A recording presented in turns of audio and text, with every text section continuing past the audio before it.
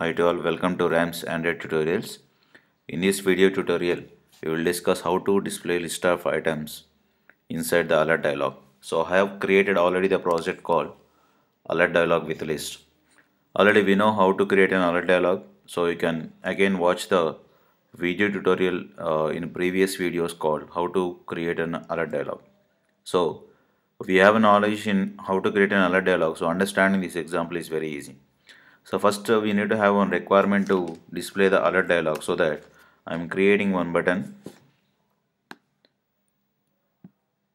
and for the button I'm giving the ID is button underscore names, and here the text I'm giving as name. Save it. So right side you can see the button text name is names. So whenever we are going to click this names button, we are populating the alert dialog box, and inside that we are displaying the number of names.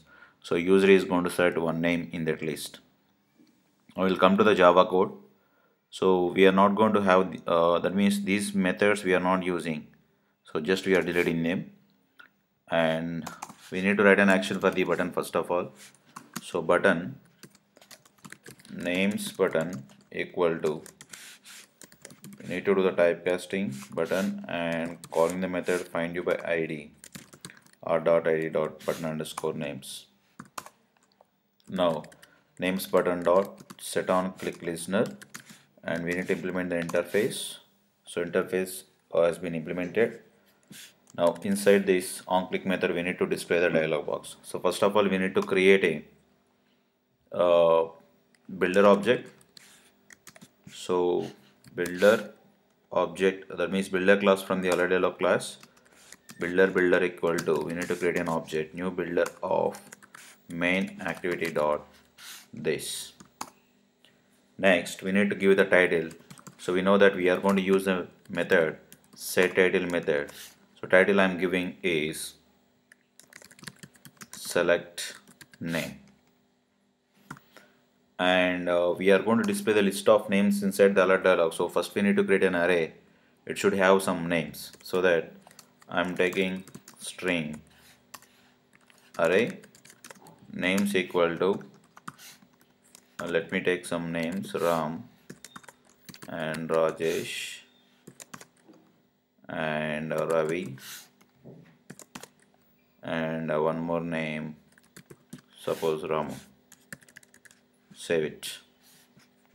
Now we need to set these are the items. So names array is having 4 items inside it. So we need to set this array to the builder class using the method called set items method. So that builder dot set items, you'll see inside this we have a 2 parameters. One is int items id, but we can provide directly the array called names, and second one is we need to implement the interface for this, so that on click listener new control space, so dialog interface. Let's just again we'll on click listener, it's a new dialog interface dot on click listener. I think let us see new dialog interface.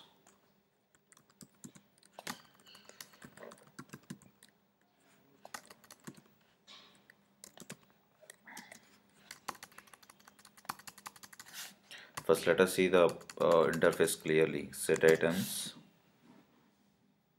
right. So dialog interface dot on click listener, right, exactly. So this is select the method,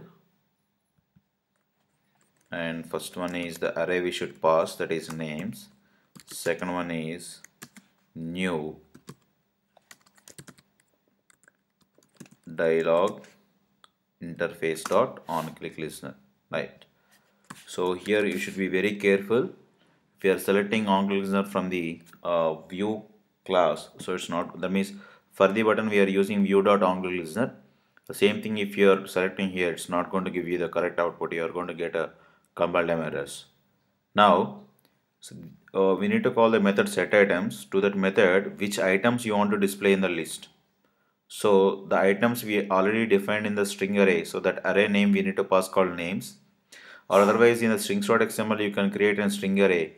That one you need to call like r.string. The name what you have given for the string array, that name you need to call here now. Or otherwise directly you can create an array, and that array you are calling here. And after that, once you click any item in that list, you need to listen action for that. So for that we are having here on click listen interface, and whenever you click any item, this on click method is going to execute. So in this array we have a positions from 0 to 0, 1, 2, 3. So whenever you click any item, that item position again it's going to give you here int which the position will come again. The position starts from the 0, 1, 2, 3, 4. So that I want to show the toast make test get application context and names of we need to call which comma we need to give the duration toast dot length underscore short dot show.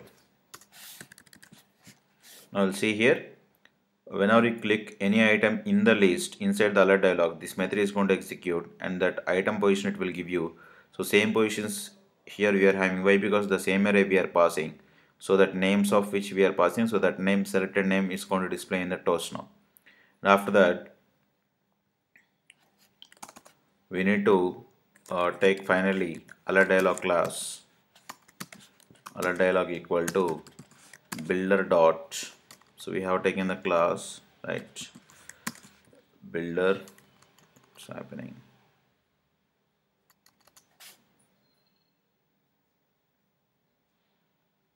Sorry, inside here alert dialog equal to builder dot we need to call create method, and finally we need to call show method to show the dialog box. So this is the program to display the list of items inside the alert dialog. Let me run the application.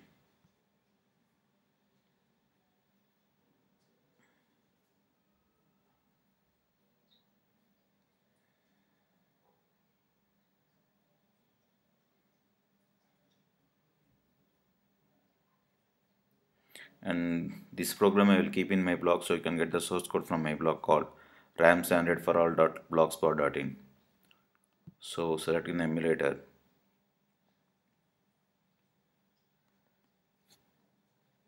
you'll see the output in this emulator. Now see here we have a button name, so I'm going to click that name and it's going to display the alert dialog with the names. So this is the title we have passed, select name, and the names are Ram, Rajesh, Ravi, Ramu. So I'm selecting Ravi, and you'll see here the toast is displaying with the selected item name called Ravi. Thank you for watching. If you like my videos, you can subscribe my channel by clicking subscribe button below, and you can get the source code from my blog called ramstandard.blogspot.in. Thank you.